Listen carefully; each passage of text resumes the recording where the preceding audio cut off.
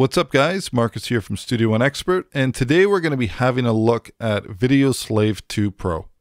Now VideoSlave 2 Pro is an application that's specifically designed for video playback.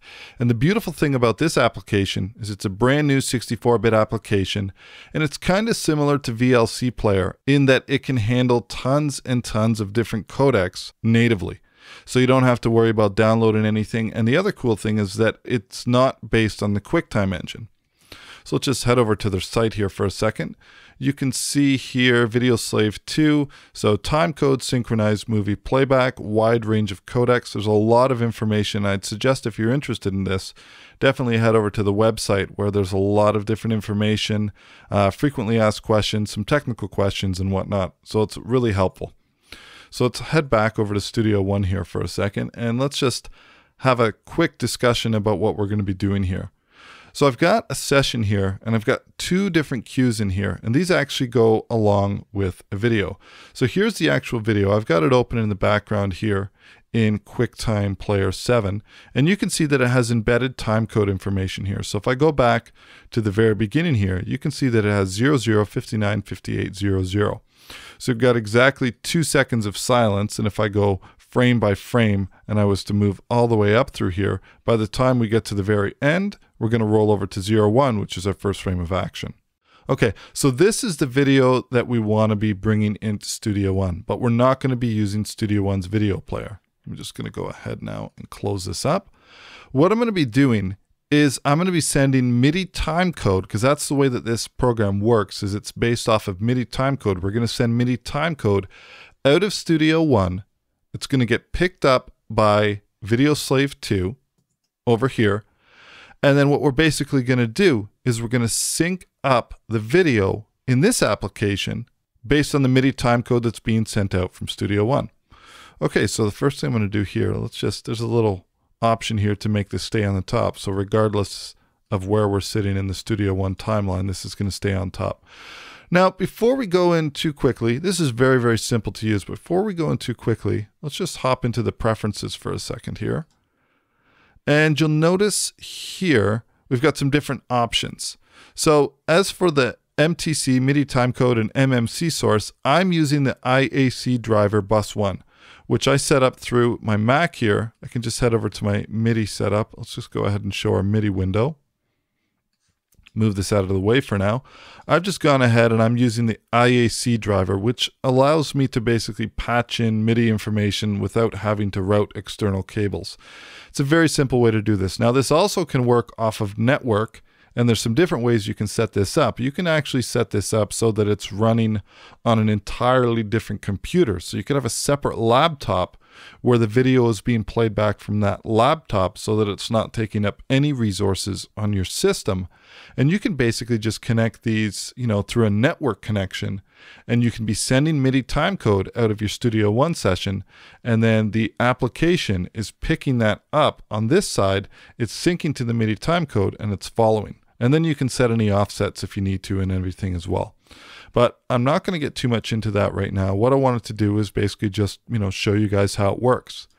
So one of the other cool things here we have an option to go full screen on a particular screen. So I've got two different monitors set up.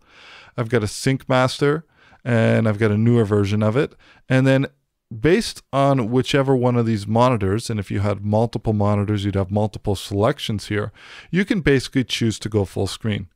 So what we're going to do first of all here is two ways we can load a video in here. I can go to Add Movie to Playlist, or I can just grab a Finder window here and we can just directly drag and drop this. So very similar to Studio One.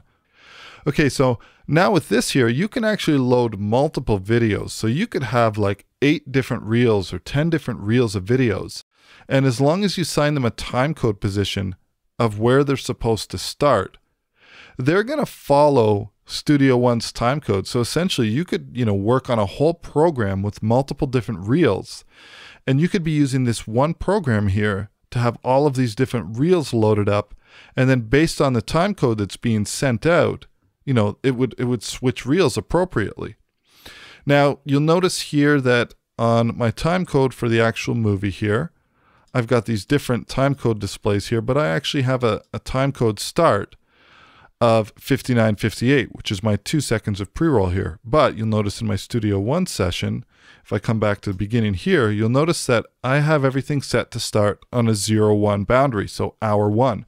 And one of the main reasons for that is simply because we have our bars here, and I want my bar 1, my downbeat of my bar 1, to start exactly at the first frame of action. So that's why this is set up this way, but that's no problem because we can set up an offset. Okay, so very quickly before we do that, let's just have a really quick look at what's going on with our audio devices. So you can see here I'm using my IAC driver. I've just named it Slave. I've created a new instrument device here, and I'm just sending to bus 1. Bus 1 is the name of our IAC driver. So this is where our MIDI timecode is going out of. And if we come back to the top here and you keep your eye on the very bottom, you'll notice that it's sending MIDI timecode.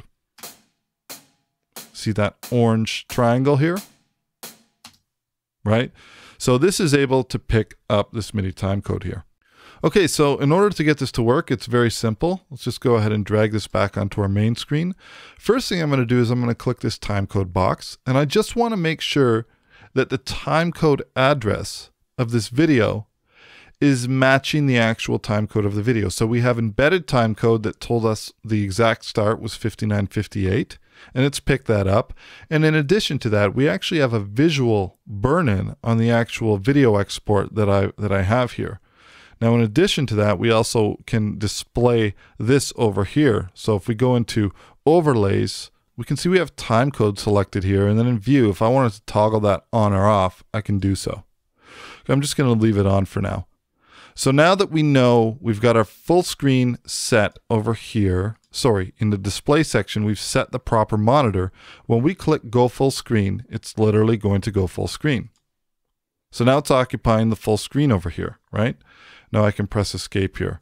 Okay, so that's really, really handy because if you have 2 monitors, you can have your Studio One session and you can have this occupy a full monitor, or you can have it occupy your main monitor if you want to. All right, so essentially, like I said, very easy to set up. We've got Studio One set up to start at a 0-1 offset, so a 0-1 hour. Now, we have to deal with this offset here, but we've already defined in the timecode section here exactly where it starts. So now what I can do, you can see I have the incoming timecode. Watch over here as I change my position here, it's changing. So we need to offset this. So let's go ahead and offset this by -1 so we have a perfect match here. So now, anything that we move, let's go ahead and we're going to engage this option over here, which is waiting for the MIDI timecode. And now you can see everything's following. So we have over here, as I start to scrub through, you can see that everything's following frame by frame by frame. And that's essentially all you have to do. And even if we had multiple different reels, it's going to grab the MIDI timecode based on what's happening in our timeline, and it's going to pick that up. So now, just a super quick example. Let's go ahead and solo this out, bring this in here. We can choose different display options if we want. So for example, I don't want to see the left side information here, and I didn't need to see any of this. Here's a cool option here. We have the audio that's coming in. I'm just going to go ahead and can this audio because it's coming from my DAW. Now we can go ahead. I've got some right-click options. I can show it at half size. I can show it at full size. Or like I said, I can show it at full screen. So let's go back to the beginning here.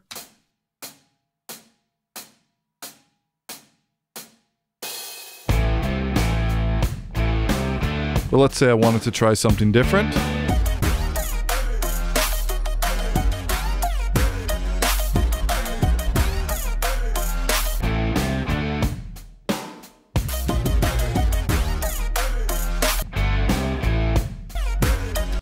Okay, and then like I said, we can go full screen too. So if I wanted to hear this in full screen, I could literally come back to the top, so soloed out, press play, and then I can literally enter full screen. And we have beautiful playback, frame accurate.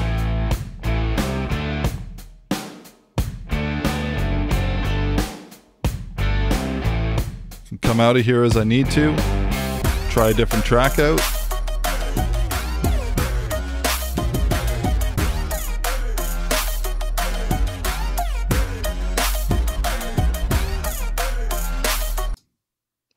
So that's basically it there. And as you can see, it's not doing any hit on our CPU. So we can even be in really low latency and working along with this in the background. So this is really, really simple to set up, really powerful because we can use it on multiple different computer systems. Doesn't just have to be the same system. You can set any offsets if you need to set any offsets so that you have, frame accurate sync running a secondary application. And like I said, super easy to set up. We're just using that MIDI timecode that's being sent out. And then if you didn't want to use the IAC driver, VideoSlave also has its own virtual driver that it creates. So if we go into General, we go into Preferences here, you can see that it's going to create a VideoSlave MTC MMC in virtual. But like I said, rock solid, super stable, and just, instant gratification. You have the peace of mind and reassurance of playing multiple different video codecs, so no more worrying about transcoding, no more worried about, do I have this QuickTime codec installed? This is just a fantastic application that will allow you to work very, very easily. So VideoSlave 2 Pro by Non-Lethal Applications, an extremely favorable program to think about using for anyone who's doing any work whatsoever with Studio One and composing sound for picture. So I know that I will be using this henceforth, and I hope you guys got something from this, and we'll talk to you later. Cheers.